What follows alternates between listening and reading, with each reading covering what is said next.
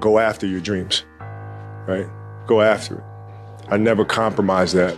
I never allowed anybody to tell me what I was capable of accomplishing. I never let anybody tell me that I can't do, right? I went after it.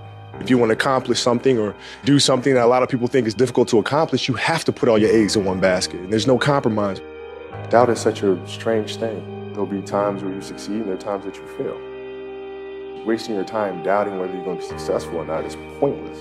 And you just put one foot in front of the other, you control what you can't control, and then you see what the outcome is, right? If you win, great, you're going to have to wake up the next day and do the journey over again. If you lose, it sucks, but you're going to have to wake up the next day and do the journey all over again anyway. You know, if you want to play at an excellent level, if you want to do something excellent, you have to be excellent all the time. It's a way of life. It's not just I show up on Monday and be excellent. No, it don't work that way. You got to be excellent across the board, right? And that's how you build habits. When excellence becomes a habit, then that's just who you are. The fact of the matter is I'm still trying to get better. Make sure that you put your mind to it and go at it 110%. Don't let anybody tell you otherwise. Not only academically, but whether it's athletically, you have to go at it 110%. Don't let anybody tell you can't do something. The only person that can stop you from accomplishing something is yourself. Mental toughness means when you're going through a really tough time. Your body's sore, whatever the case may be. I can't get through this particular thing, right? To me, being mentally tough means you can take your mind someplace else and concentrate on that other thing to the point where the thing that was bothering you is no longer focused and you don't feel it anymore. It's a competition. My mission is to destroy you. When I play against somebody and we line up, you guard me, my whole purpose was to get you to reconsider your life choice to play basketball. So at the end of the day, you'd be like, you know what? Maybe this isn't for me. How can I mentally figure out ways to break you down? How can I show you that, no, I have the edge? I'm going to beat you. I'm going to let you know I beat you. I'm going to want you to reconsider your professional life choice. Really simple, man. I'm there to just absolutely demoralize and dominate the person that I'm playing against, the team I'm playing against. You know, and that was my mentality going into every single game, is just to absolutely obliterate this guy. I wasn't surprised that I scored 80 points. And that sounds really crazy to say, but truly I was not. My shot felt sharp. My footwork was sharp. My conditioning was sharp. I mean, that summer I put a lot of time in the gym. I put a lot of time on the track. I could run all day.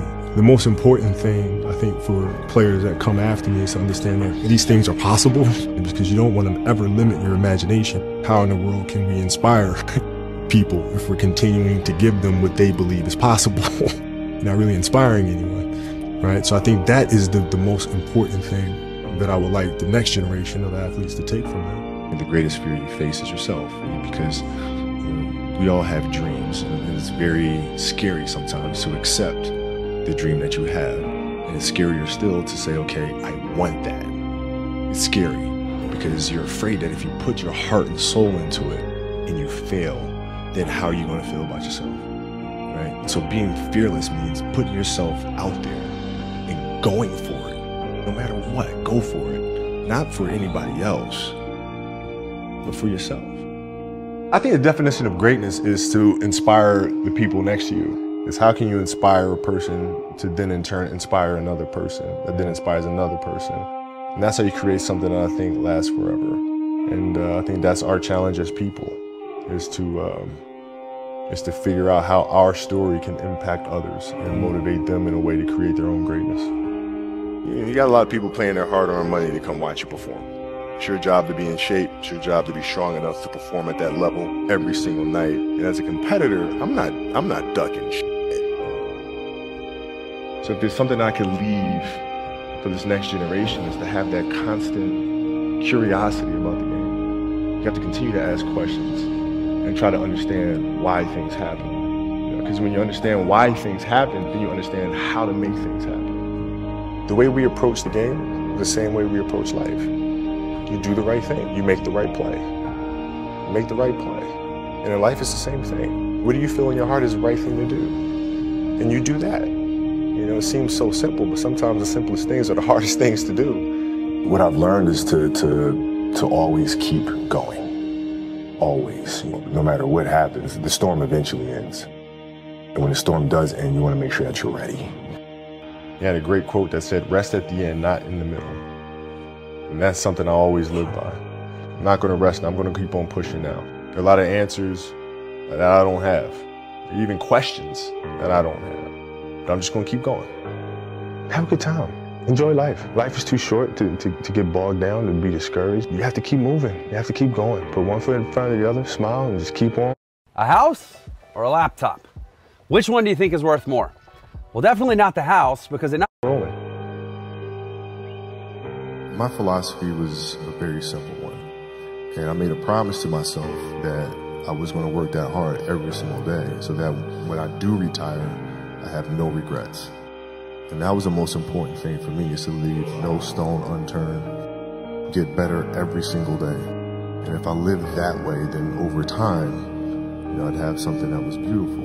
If you live your life to just get better every single day, and do that for 20 years, what do you have?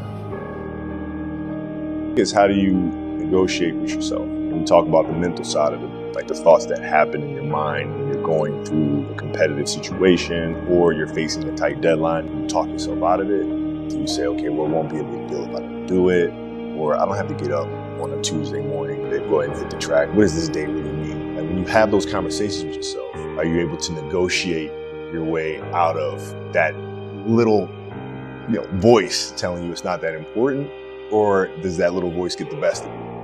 I think that's what separates people who go on to do great things versus people who don't. If you're going to do something, do it to the best of your ability. No matter what it is, if you're going to do it to the best of your ability.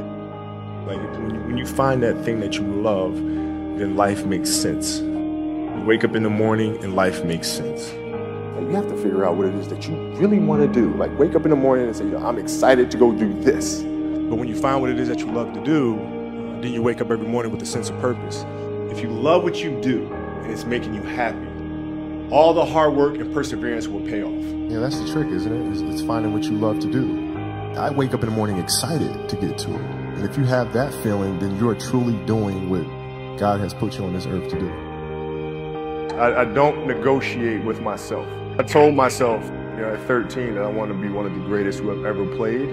That's the deal I made. I shook hands with myself. That is the deal. That is the contract. That is non-negotiable. I was on the track at like 4:30 a.m. In the middle of it, I'm thinking to myself, man, my legs are really tired. They're really hurting. And then I thought to myself, well, what would a quitter do? Would they just stop right now? Like, how does that work? Like, if I just stop right now, what would that feel like? Is that why fuckers always get second place? But I want to tell you guys something. When you have a dream, the one thing you have to watch out for are those out there that'll try to crush your dream. And you cannot allow that to happen. That is your biggest challenge. So I challenge you to have your dream, go after it with all you have, and be legendary in your own right. The confidence comes from preparation. So when the game's on the line, I'm not asking myself to do something that I haven't done thousands of times before. Right? And so in those moments, if it looks like I'm ice cold or not nervous, it's because I've done it thousands of times before. So it's one more time. The key factor for me wasn't whether or not I was ready. It was the fact that if I wasn't ready, I was determined to figure out how to get ready. And ultimately, even if I was ready, I still need to improve anyway, right? So the work's not going to stop. The message is always to go out there and dominate. There's no let up.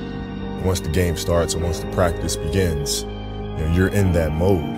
Everything's a game 7. And when you approach every practice and every game with that kind of mentality, it bleeds into the rest of the guys. And then the rest of the unit has that same approach and that same intensity, but it starts at the top. The most important thing is that you become the best version of yourself. That is the key. Get better every single day. Are you better today than you were yesterday? If the answer is yes, then you're on the right track. That's Mamba mentality. Get better every single day.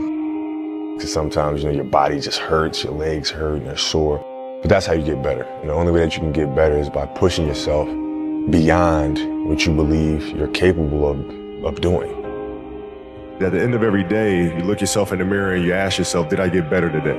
If the answer is yes, and you do that for 5 years, 10 years, 15 years, how much better are you going to be? Are you getting better every single day? That's the question. And it's just taking small steps. You don't try to get it all done in one day, in 1 week, in 1 year. It's the process of getting better every day and doing that for a period of years that then create the masterpiece. It doesn't matter if I'm sick. It doesn't matter if I have a sprained ankle.